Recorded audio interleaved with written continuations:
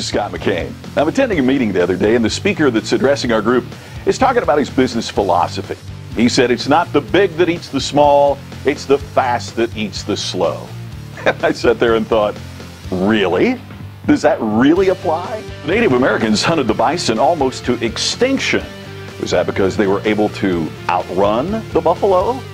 I had a great dinner last night of ahi tuna, but put me in the ocean next to one, and guess which one can swim the fastest? You see, particularly when it comes to small business, it's not the big that eats the small. It's not even the fast that eats the slow. It's the smart that eats the dumb. Let's face it, Apple came into mobile a lot later than Motorola and Nokia. But which one would you want to be right now? Over years of experience and research, one of the things that I've discovered is simply this.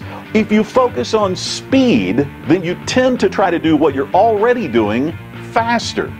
But if you focus on smart, you try to come up with more innovative solutions that can make a greater difference in the marketplace for you and for your customer. In small business today, your challenge is not to outrun your competition. Your challenge is to outthink them. This is Scott McKain.